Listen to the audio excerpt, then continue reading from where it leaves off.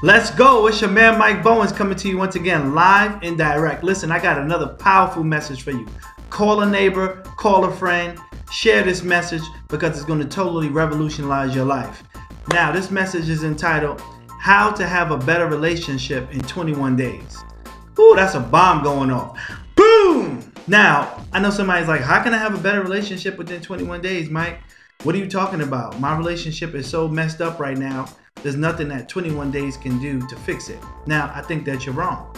Now, I'm going to take a little research and a little science and a little faith and mix it all together. And after I finish explaining what I have researched and learned, hopefully you'll see how in 21 days you can have a better relationship. Okay, so now, many of you know a few months ago, maybe in January, I was diagnosed as a pre-diabetic.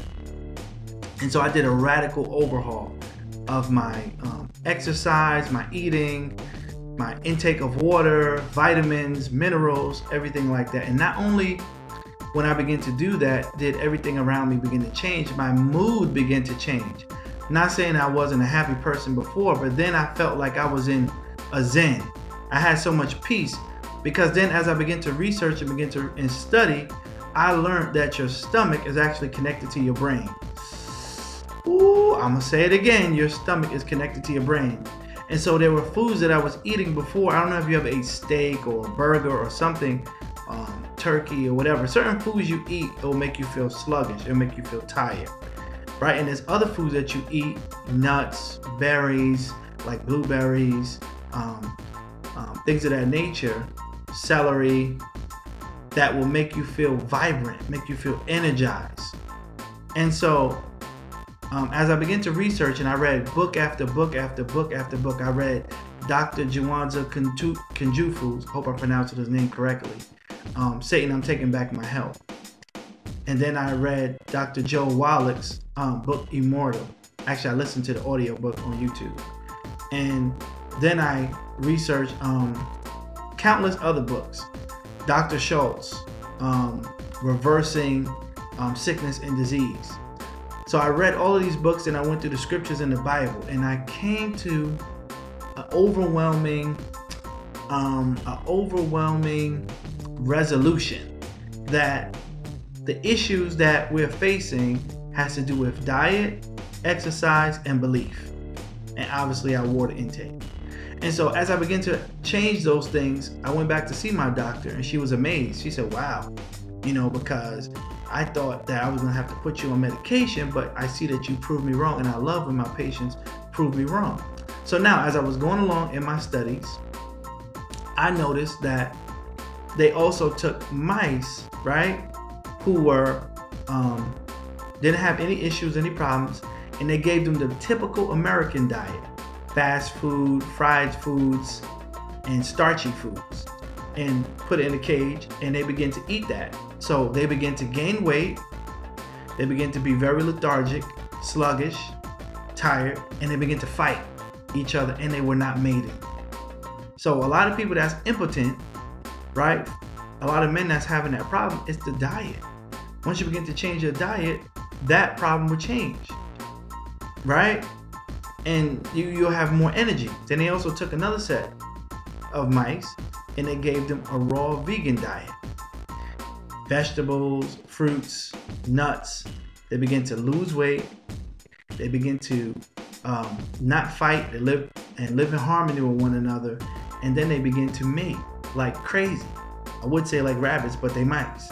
They begin to mate like crazy. So they noticed that it was the foods that they was eating that was causing them to act this way. I said, So I'm noticing as I started going along deeper and deeper in research, when I started seeing how people talk about mental health issues, not all the time our mental health issues have to do with just the mind alone.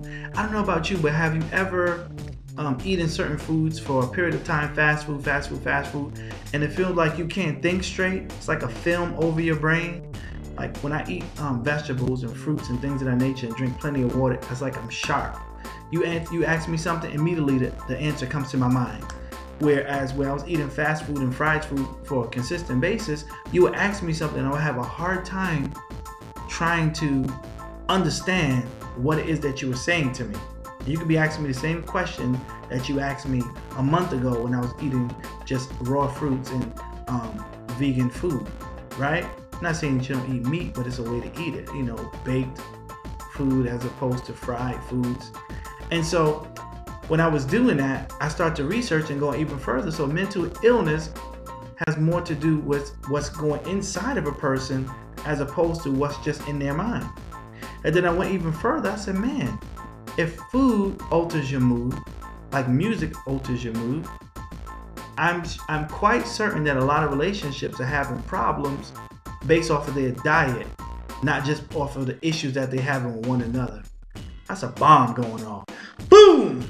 Because once you begin to change what's going inside of you, then you can have more energy, you can have more peace about yourself. Then you can think clearly and hear exactly what your spouse is saying to you, as opposed to this film that's over your brain that you don't even realize that's going on inside of you.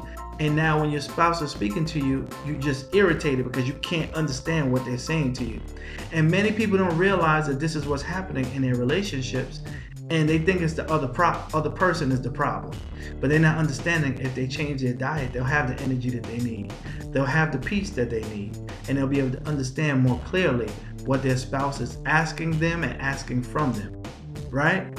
And so as I begin to speak to other couples and I begin to research this, and I would say, you know, you're having problems in this and this, but I said, look, let's not talk about what this person does to you or what this person says to you.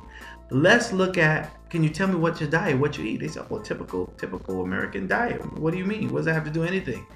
They're just always nasty and cranky. I said, that has to do with everything. Because if they were not eating like that, then they wouldn't be nasty and cranky all the time.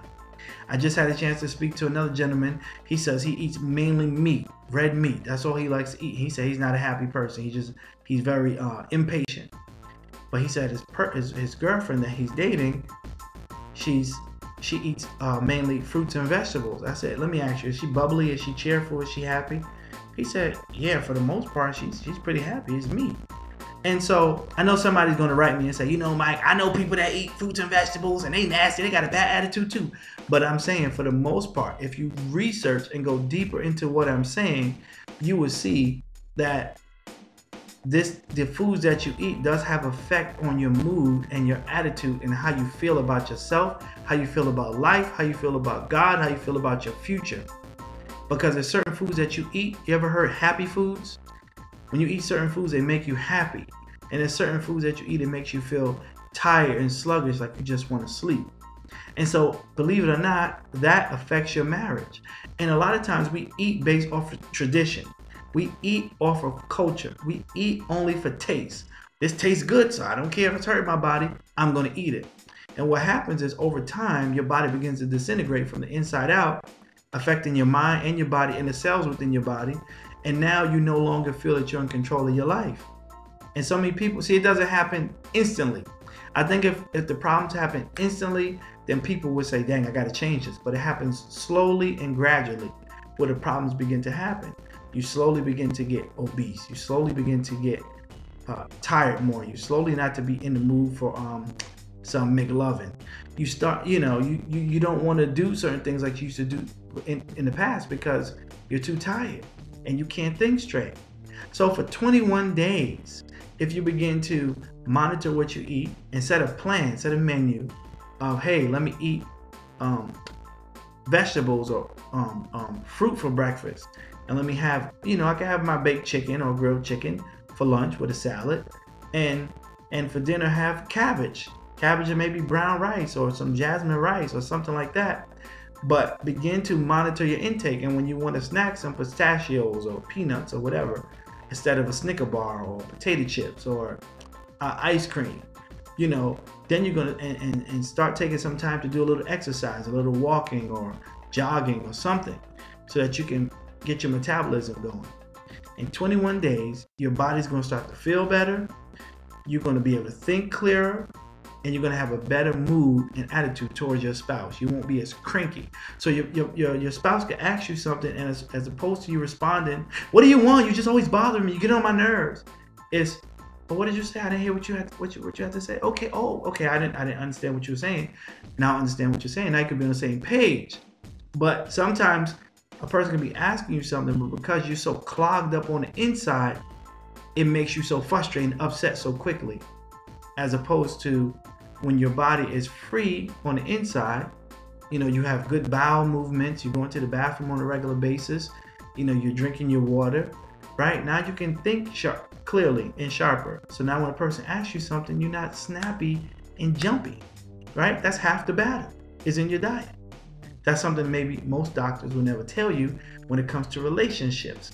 But I can guarantee you, you change your diet, change your mood, you change your relationship. This is your man, Mike Bowens. I'm signing off until next time, saying be blessed.